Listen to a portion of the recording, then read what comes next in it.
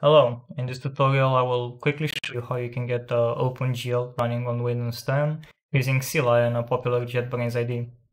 The reason I'm making this is because I spent the last 3 hours going from tutorial to tutorial trying to put all pieces together, when in reality this would only take like 5 minutes.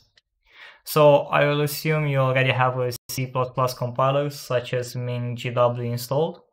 So the first step that you actually want to make is go on your Google search engine and look for FreeGlot, which is just a utility library for OpenGL and is updated more frequently than used.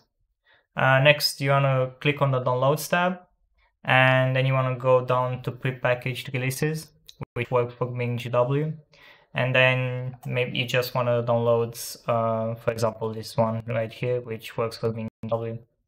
Then you have this zip file, then you have to unzip this archive, and then you'll see these 3 folders. You'll want to navigate to where you have MinGW installed and copy these 3 folders on top of these.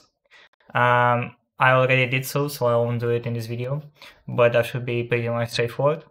The next step that you want to do is, of course, open Clion and create a basic C++ project. We'll have a main and a CMake list file.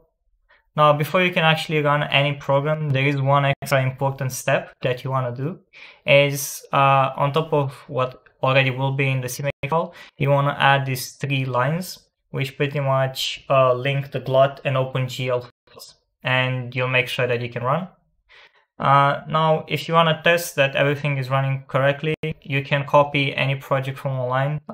This is a sample project that I copied from the internet, and you want to run it, and now you'll see it will compile your files using the CMake, and you have OpenGL running on your computer.